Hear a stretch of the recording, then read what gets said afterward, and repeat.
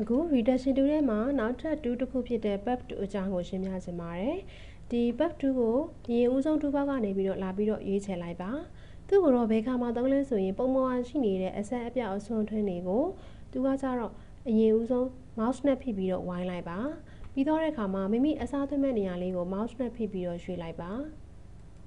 ဒါဆိုလို့ရှိရင်မတို့မလိုချင်တဲ့ဖြောက်ချင်တဲ့အဆက်ပြောက်လေးကိုဆက်လက်လုပ်မယ်ပြီးတော့ရင်သူနဲ့ဖုံးကွယ်ခြင်းတဲ့နေရာလေးကို mouse နဲ့ဖိပြီးတော့ဆက်လက်လုပ်ပြီးတော့ဖြောက်ပေးရမှာဖြစ်ပါတယ်ဒါဆိုရင်ဒီမှာဆက်လက်လုပ်လိုက်မယ်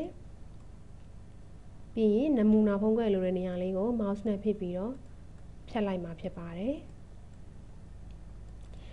ဒါကတော့အမတို့ဒီမှာဆိုရှိနေတဲ့ source ဆိုတာလေးကိုရွေးချယ်ထားလို့ပါသူ့ကိုရွေးချယ်ထားမယ်ဆိုလို့ရှိရင်တော့အမတို့ဒီမှာဖြတ်ချင်တဲ့ပမာဏကိုယူပြီးတော့တခြားနေရာကိုတွားပြီးသုံးလိုက်မယ်ဆိုလို့ရှိရင်သူက copy ပွားသွားတာဖြစ်ပါတယ်ဒါကြောင့်မလို့အမတို့ကဖုံးမဲ့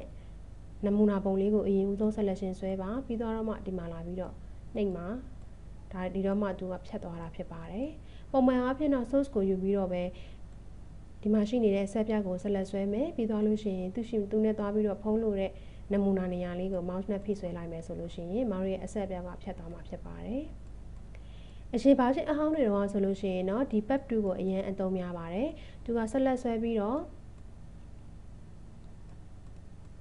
ဒီကောင်းတဲ့နေရာအသားလေးကိုသွားပြီးနမူနာယူလိုက်လို့ရှိရင်မတို့ရဲ့အဆက်ပြောက်လေးတွေကပြတ်သွားတာဖြစ်ပါတယ်အခုဘာရှင်အစ်စ်မှာကြတော့ Sword Healing Brush 2ပါလာတဲ့အတွက်ကြောင့်မလို့သူကကလစ်နှိပ်လိုက်တာနဲ့အဆက်ပြောက်တွေကဖယ်ရှားပြီးသားဖြစ်တဲ့အတွက်ကြောင့်မလို့မတို့က Sword Healing Brush 2ကိုပို့ပြီးတော့အသုံးများသွားပါတယ်အရင်ဘာရှင်အဟောင်းတွေတော့ကတော့ PEP 2ကိုပို့ပြီးတော့သုံးပါတယ် Healing Brush 2ကကြတော့ order နဲ့ဖိပြီးတော့သုံးနေရတဲ့အတွက်ကြောင့်မလို့အချိန်ပိုကြာစေတဲ့အတွက်ကြောင့်မလို့အရင်ဘာရှင်အဟောင်းတုန်းကတော့ PEP 2ကိုအသုံးများပြီးတော့အခုကတော့ Sword Healing Brush 2ကိုအသုံးများတာဖြစ်ပါတယ်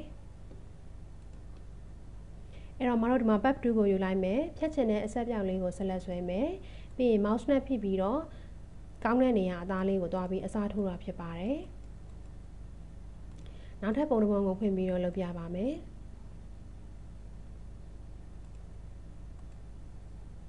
ဒီမှာဆိုလဲမတို့ဒီမှာဒီလိုအရာလေးတွေဖြစ်နေတဲ့နေရာလေးတွေကို select ဆွဲလိုက်မယ်ပြီးသွားတဲ့အခါမှာကောင်းတဲ့နမူနာအသားလေးတွေကိုယူမယ်ဆိုရင်ဒါက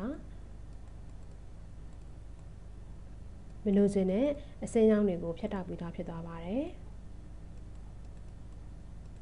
ဒါဆိုရင်ပုံမှာပြည့်နေတဲ့နေရာလေးတွေကိုလိုက်ပြီးတော့ဖယ်ရှားပေးတာပါ